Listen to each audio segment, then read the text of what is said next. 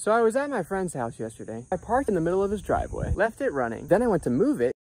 Just a nice little puddle of oil, just waiting for me. Just oozing around, coming out of the motor. So that's what I'm working on today. Go into the car here, some oil. There's my oil filter housing, and she's dripping. So I'm gonna go get new gaskets for that. My pan's also leaking. Little tiny cracks up in there. I just replaced my pan not too long ago. That crack was way bigger, and I wasn't able to repair it.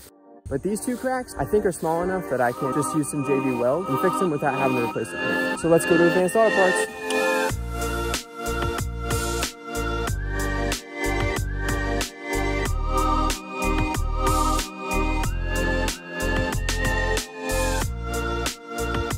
Alright guys, so they actually didn't have one of the gaskets that I needed, which I kind of figured because Volkswagen. So I'm gonna go home and patch up the oil pan real quick, and I'll come back another day and we'll get that oil filter housing all done up. I'm back. First things first, I'm gonna do the pan. I got JB Weld steel stick, 40 grit sandpaper, and gunk. Don't play around with metal shavings, kids.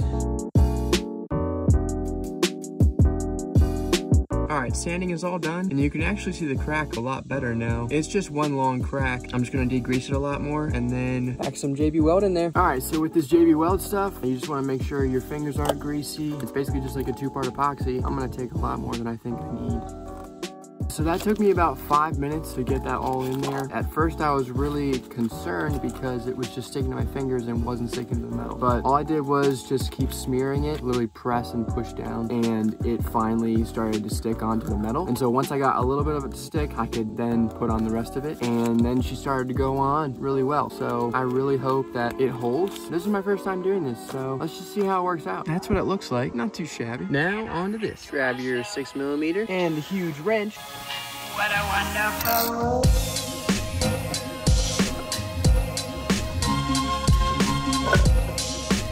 All right, so now it's just 2 bolts. We got one here and one here. They're 13mm. And there's a 3rd bolt back there and this sensor. There she is. That's where I think the leak was coming from. All right, so I'm gonna take out this gasket here. Stuff these holes with some towels. Then I'm gonna spray her down. What a wonderful world.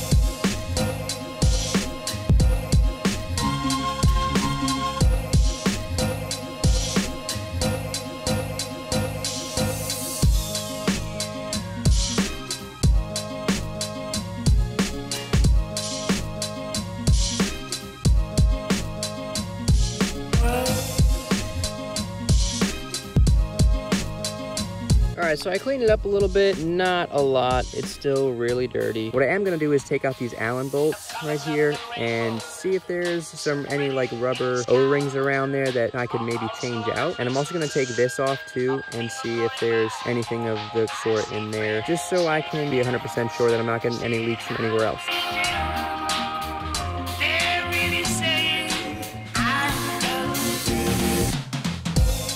All right, so there was no O-rings or anything on these bolts right here, nothing on this either, but I just cleaned it up for the heck of it. Now I'm gonna put that gasket in there and I guess just put it back together. There we go, we're good. So these metal compression rings are not used. I replaced this big O-ring and this little O-ring. The big O-ring goes right here, the little one goes on the drain plug. Let's put her in.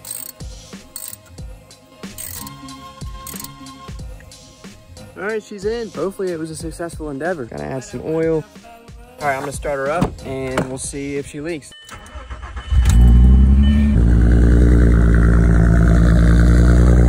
Ah, she sounds good. No leaks on the filter housing and no leaks on the patch. That crack on the oil pan started to leak like instantly last time I started it up, and nothing so far. So I guess all it's left to do is take it for like, I don't know, a 15-minute drive and come back and see if we have any leaks yet, because that'll surely tell.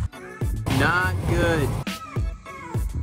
It looks like this sensor is leaking around maybe the rim here, or maybe even inside. I'm not really sure, but I'd like to get to the bottom of it. I'm not sure if these are leaking. It looked like this one was, but I don't know if it might just be the sensor or not. So I'm gonna put O-rings on these guys, and I'm gonna put Teflon tape on this guy. All right, so there you have it. So let's put it back on and see if it leaks. It's back in, so let's go for another drive. Hope for the best.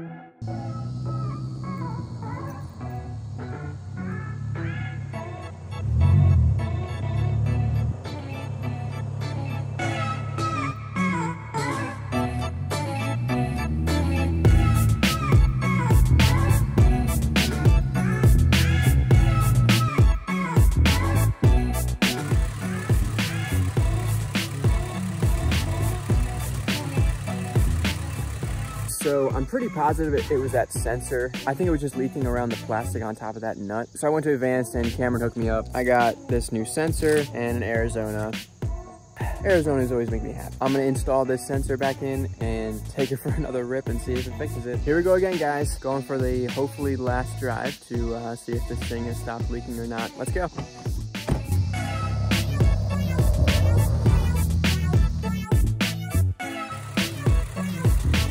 Looks good. Oh, yes. All right, guys. So we are finally back together. She's holding oil and wow.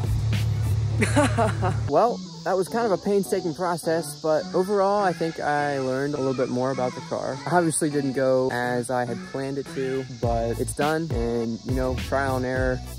Sometimes you win, sometimes you learn, and we did a lot of learning today. We still won in the end. It was a success. It just took a little bit to get there, and that's fine. So if you guys got value out of this, go ahead and like the video. I hate begging for likes, but it's just the YouTube algorithm, man. It's just how it goes. Hopefully you guys are still enjoying the content. Keep coming back for more. I'm trying to upload every other week. Tell me what you drive. Tell me your favorite thing about my car so far. If you like the car at all. If you don't hate the car. If the car isn't a piece of trash to you. Or if you just think it's a pile of dirt. That's fine too. Tell me if it's a pile of dirt. You know what I'm saying?